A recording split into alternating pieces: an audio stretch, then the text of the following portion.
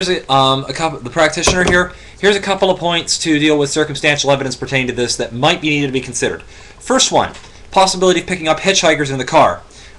Without a further analysis of trying to find whoever it was who actually did it, you won't know whether it was somebody who was cheating on, you won't know if it's a man or a woman, or even if it was just a hitchhiker. Secondly, pubic hairs in there. Make sure, if you are doing this, that you have not dyed your hair before. It is possible that a different color hair could be the hair from the same person.